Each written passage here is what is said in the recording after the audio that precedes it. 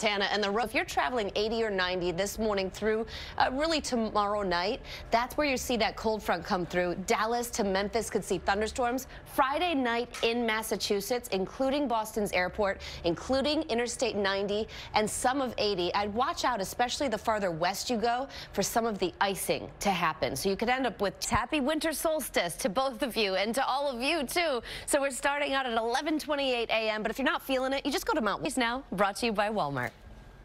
Back here on Good Morning America, Thursday morning as we look at or so, it reported around Los Angeles, and we're going to still see that. So there are wind advisories, there are red flag warnings. This is not good for fires.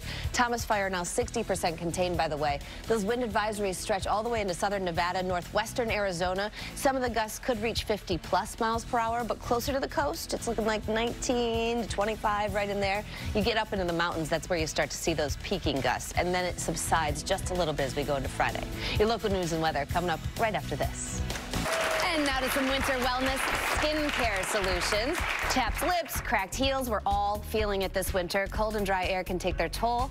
Board-certified dermatologist and my friend Dr. Whitney Bowe here to help us with some homemade remedies. This is what we have in our home already. Right. And we'll start with the face. Or at the grocery store. Or at the grocery store. You can get it easily. Let's do face, because people this time of year get patchy, dry right? patches and overall dull complexion. Those are some of those common skin conditions that my patients face all winter long. So I brought my favorite, added bonus, with petroleum jelly. But anyway, let's do from the inside out. So there's something that you can eat. There are a couple of things that you can eat that will help this hydration. Yes, and we all know drink plenty of water, stay hydrated, but there are new studies emerging showing that actually long. But don't forget your yogurt. Last one. This is my mom. I feel like I'm turning into my mother. Of course, we all do. Heels overnight. Heal those heels. And it'll be all better. See, Mom? We have a solution. Thank you so much, Dr. Bowe. We'll find all of those. And guess what? We're not done yet. Coming up, fairies.